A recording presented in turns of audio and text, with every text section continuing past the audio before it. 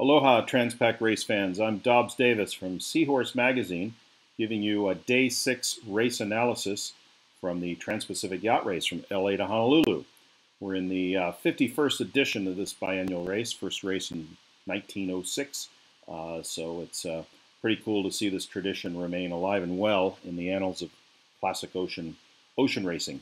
This is our YB tracker, and we open up always with this screen. This is what you see when you launch this from the link on our Transpac website. So I'm going to just set it up here for our discussion today. Take that team panel out. This gives you an overview of where the race course is. So the starts have all gone off. We can see three groups. Yesterday's starters over here, Friday starters here, and Tuesday starters spread out over here. They started off at Point Fermin in LA at San Pedro, racing 2,225 miles to finish at Diamond Head on the island of Oahu, just outside Waikiki, down here in the Hawaiian Islands. Some features to note here: with the with the help of Windy and the forecast models that they create and the clever graphics, we can see this ridge of light air up here. Remember, the wind scale is down here at the bottom of the screen. The blues up through 0, 5, and 10 knots. Greens vary from 10 up to 20 knots. And as we get green into orange, that's 20 to 30 knots of wind. The direction of the wind is depicted by these clever moving arrows. So think of those as wind vectors. We will zoom in a little bit here. So that's the big picture in the race course. Maybe this is actually a good time to talk a little bit about this big picture. The high pressure that is centered up here, the North Pacific High, has generally clockwise winds that go around it. That's a feature in the Northern Hemisphere. And the shape of this and the way this is described as they're not exactly circular, they're sort of oblong. Therefore, one of these oblong in the southeast corner of this, we call this a ridge. So a lobe in this direction is called a ridge. And so when the boats cross that ridge, they'll go from northerly, in this case, reaching conditions on this track, to being more broad-reaching and running conditions. So there's Stan Honey has a great explanation of this race course. It's described, if you go to his website, honeynav.com, you'll see some links there to an explanation, both in writing and in a Zoom presentation he gave for us in this year's race, describing these three phases of the race. So one, getting off the coast and into these synoptic breezes here. Then you cross the ridge and you get into the middle part of the race. He calls this slot car racing because you set up to remain in your lane, basically. There's nowhere else to go, because if you try to deviate from course headed toward Hawaii, provided you've got the right breeze, you're just sailing extra distance. And then as the breeze shifts further east and the wind is pointing more or less toward the finish line, you then have the option to jibe and choose either jibe and play the last part of the race like a downwind leg on a buoy course. So those three distinct phases necessitate three different strategies. What's happening now with these guys, and earlier with these guys, is they set themselves up in these slot car lanes to where they're going to travel the middle part of the race on starboard jibe. They're going to be reaching and broad reaching, and there's really no reason to deviate from course unless something significantly changes with the weather. And having said that, that's a good segue over into looking at weather. How does Windy get this information? Where does all this come from? So I did a little research and looked into some of the weather models that they're using. This is actually, I'll go to the other one, the GFS model. This is the global forecast system that's done by NOAA and the National Weather Service. It gives a mid-range forecast out several days to help navigators plan for what's happening ahead in the bigger picture. There's another model called NAM we'll look at in a moment, but what I wanted to show you all was this. This is about now, this is midnight Universal Time, Greenwich Mean Time, which is for tonight. This is Sunday the 18th, so this is midnight on the 19th, Monday, and this shows more or less the picture of what the models are suggesting is out there. Windy is showing us a construction of what the winds are doing out there. It's interesting because that ridge that we saw, that blue blue area here, is probably what we see. That elongated ridge of low wind is a kind of a minor high pressure center sitting there. The race course, if you haven't already guessed, is over here from California, Southern California, and over here in Hawaii. So focus on this area of the North Pacific. Isobars are more or less lined up nicely. The 1020 line is this line here. That's been a traditional fence for navigators. I can remember when I did this race years ago, in pre-digital era, we had a barometer. We kept track of the barometric pressure and made sure that if the pressure started going up above 1020, we'd think about bearing off if we had the speed to do that, or if we were far enough ahead, jibing to get out of there, because it was sort of regarded as being a bit of a fence to where the isobars are going to start spreading out to whatever the the high pressure will be in the north. Now, at 1032, that's pretty high pressure. Sometimes these highs are not quite that strong, but that's what's giving us great race conditions, because nice isobar alignment, good isobar spacing for strong breeze. And as we go forward in time, and this is done in 6-hour increments, we can see this remains more or less the same. This is pretty stable.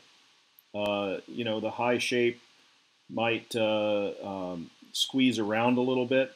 Looking at this thing out here, this seems to be a persistent feature, but our racers are all further south than that. And there's not a lot of danger to be up close to Rumline or the Great Circle Route, shortest distance to Hawaii, which means if you sail less distance, then you get there faster. So this is setting up nicely. This is the 20th, and out here to the 21st. Maybe even a little isobar compression here, meaning a little higher winds for those that are in the middle of the course and heading.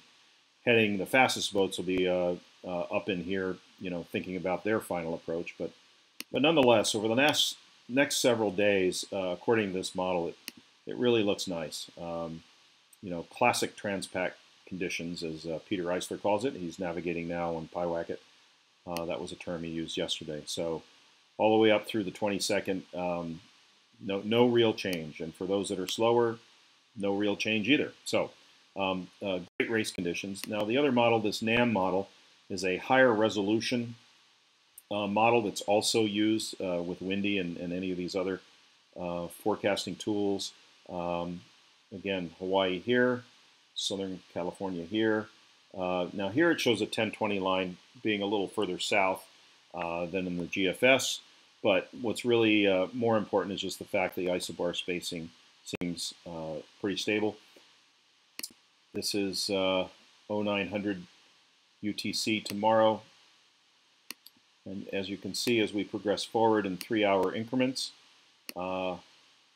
it still remains pretty stable. A little rotation maybe of the ridge, and this is actually a nice pronounced feature, this ridge line. So as you're going from here to here, you know, hard reaching, lots of breeze, cross over the ridge, and then it becomes broad reaching and running. So initial phase, the slot car phase in the middle of the race, and then the running phase into the finish. And even with the NAM model, that's really intended to be fairly short term, about 3 days or so in duration, this is still looking quite stable. In fact, this one suggests even a little more wind, looking at those isobars. So that's a little bit on, oops, went to the wrong page. That's what that looks like. So when you use this tool here in Windy to look into the future, the redrawing that it's doing is based on the projection from those forecasts.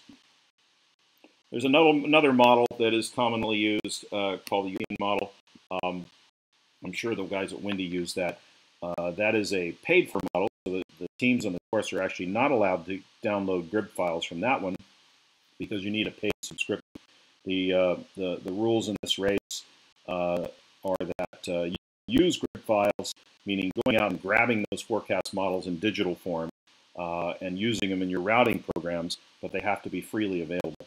So GFS and NAM are that. The Euro model is not. But my guess is, given the stability of the systems out here, I bet there's probably pretty good alignment between the Euro model and GFS. In broad terms, maybe those that are really looking closely at the details would tell you otherwise. But that's what the teams are allowed to use in the race for this cycle. So let's zoom in a little bit and see in a little more detail what's going on with our teams. And let's see, this, here we are, Cecil and Allison Rossi's FAR 57, Ho'okolohe. I think I got that right finally. They're actually getting close to the halfway point. So making great progress in the course. As you can see by their trails, if you look at the tails here, they've had to come up a little bit. Maybe that's wind shift. Maybe that's in their sail plan in order to be in a high-speed reaching mode. I look at this kink here in the track for these guys, Naughty Boo. This is Beneteau 49. It could be that, this represents them getting lifted out of a reaching mode into more of a broad reaching mode and putting up, it's possible they might have up their A3 spinnaker or a larger reaching sail. So sometimes these kinks in the course represent that. So we'll keep our eye on this group. These guys, where are they? Oh, here we are. Nalu 5. Nalu 5 is a great team. The only Cal 40 in the course this year. Classic Transpac boat. Oops, onto our screen. There we are. They are sending out a daily info letter, and I think our social media manager, Kate Summers, will be putting some content out from them. They're telling stories. One that struck me today was the fact that they have ice cream on board. So I think that's great. I think they're saving it for a milestone occasion like the halfway point. So I hope they're able to make that. Leading the group, the second starting group on Friday, again, is Brett Walda. 11.2 knots, Bob Pethick and his team. I think they're in their fourth Transpac on this boat.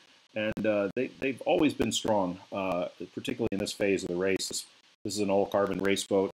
And in their class, they've in their group or in their that generalized group, there are a bunch of Santa Cruz 50s and Santa Cruz E2s and a variety of race boats and fast cruiser racers. So they remain fairly tightly grouped and more or less on the same track. So again, that sort of indicates high-speed, stable sailing. And then let's zoom in a little bit here for the last group. Oh, I wanted to point out too here in Friday's group, the tail end Charlie and this are the guys on Livewire, Olsen 40. Now, why they're sailing up this high, I'm not sure. It could be because they don't have any of these specialty reaching sails, and they're just on an upwind jib, and they're waiting to get to the point where they can bear off enough to set possibly a flat spinnaker, an A3, or something like that. But nonetheless, I applaud these guys. About this time, I believe it was last cycle 2 years ago, that they broke their spar and had to go back a fair distance back to the mainland with jury rig. So just getting this far and getting to Hawaii will be a great accomplishment for that team. All right, starters yesterday. This is kind of amazing when you look at this. We're going to actually go back a bit and just show you the advantages that come with speed. One of the goals in getting off the California coast is getting away from the land and getting away from the possibility of the breeze going light at night or being caught in a Catalina eddy. As you remember, Catalina eddies are the local low pressure that sets up here in the California Bight that's created in part by the high northerly winds coming down the coast, and at Point Conception the coast diverges away. That sets up a counter circulation of breeze called the Catalina Eddy, and if you get caught in that, like the first starters did, it makes for a slow first day. These guys, their goal was to get out and away while there was still sunshine and a good thermal breeze. Yesterday they started off in 10 to 12 knots of wind, and it got steadily breezier as they got out toward Catalina. One tack and one tack again, and they're all off and running. So usually the demarcation point is right out here in the westernmost of these borderland islands. This one's San Nicolas.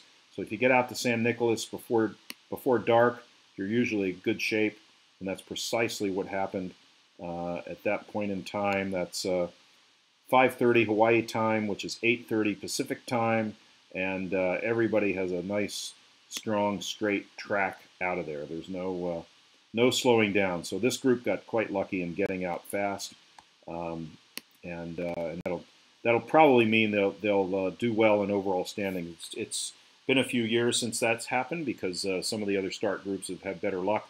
2 years ago, this group had a terrible time getting off, and in fact, it probably deprived the Comanche guys of a course record simply because they hit this roadblock in the eddy on the first day of the race. This group is not going to suffer that. Off they go, going fast. Piewacket's out there going over 18 knots and straight line. Now, why are they not setting up here in the shortest distance? Again, navigator Peter Eisler is running the models and is doing the math, and believe me, they're choosing the straightest path possible. I don't think there's any. I don't think Comanche's record's in danger. This is a 70-foot boat after all, not a 100-foot boat. But they could have quite a fast passage.